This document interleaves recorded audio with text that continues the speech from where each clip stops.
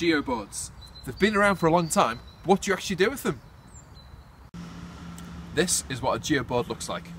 If you're a parent and you've got children aged, say, between about 2 to 6, or if you're a teacher of children that age, these are fantastic. Super easy to make, and you get hours and hours of fine motor development out of them. A geoboard, this is just a log with some screws inserted into the log. The idea of this is you use things like loom bands, bobbles, rubber bands, and you stretch them around the screws.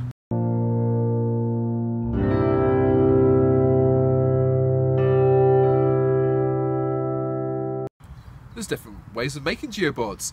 This one is made out of a big log with some nails hammered in. Very simple to make, it doesn't take long at all. It's got a little face on, so it's a bit like a hedgehog as well, which is quite cute. Any piece of random wood lying around can easily be turned into a geoboard. Just a little bit of MDF, a few nails hammered in, job done. There are lots of things you can use to stretch on the loom bands. These are some of the simplest. A big coloured rubber band, great for stretching and making different shapes. Loom bands as well are fantastic for geoboards, and also you can use hair bobbles as well. And same idea. First way of using a geoboard, making shapes. Nice simple one, this one. You try and make things like a triangle, rectangle, square. Great for fine motor and just thinking about shapes and counting the sides, all that kind of thing. Next is making patterns. For example, one green, purple, green, purple, and just continue like that. Green, purple, and continue. You can do a pattern in a line. For example, green, purple,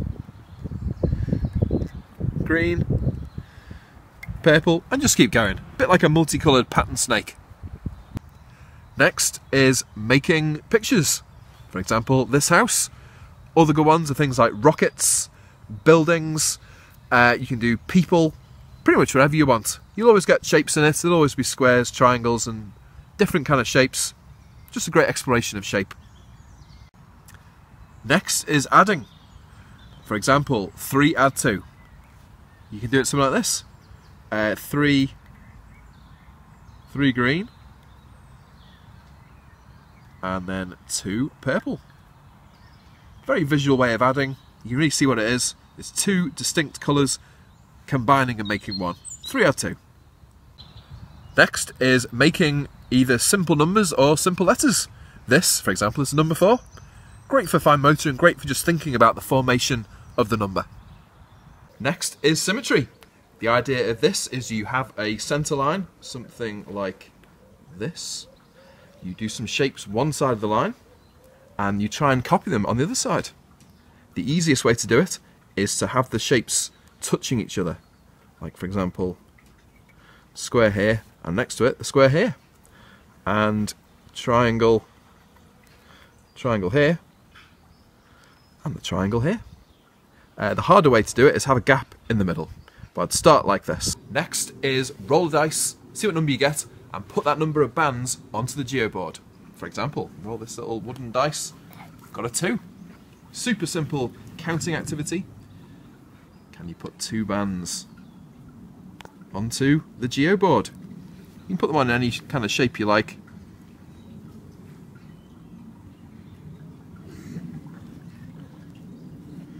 One, 2. Next is shapes inside shapes. Let's take a look at that.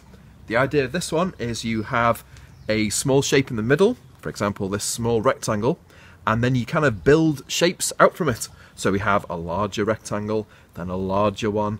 This is quite a small geoboard, so we just get 3 on. If you have a massive geoboard, you get loads on. It's a great introduction to thinking about perimeter and area and thinking about the amount of space inside shapes. Next is adding. Let's take a look at this. Done a really simple addition sentence here. 2 add 2. Simple as that. 2 of one colour, 2 of another. Could be rectangles, could be triangles, whatever. Just a great way of exploring addition. You can do this with 2 dice. Roll 2 dice, see what you get. 3 add 3, and put 3 of one colour on, 3 of another, and add them all up all together. Next is making silly shapes. Here's an example here.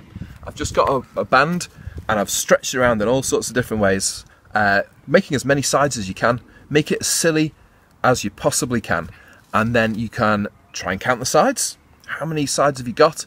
You can make more sides. Just a great way of experimenting with shape. Next is you pick a shape and you make lots and lots of examples of that shape. For example here, I've picked a triangle. I've got some very small, simple triangles, but lots of big ones as well.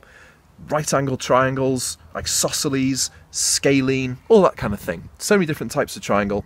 The children don't necessarily know that's what they're doing, but they're just experimenting with simple shapes. Good luck with the Geoboard activities. We've got a competition. All you need to do is send in a picture of your amazing Geoboard activity and put it in the comments. Your photo will be featured in our next video.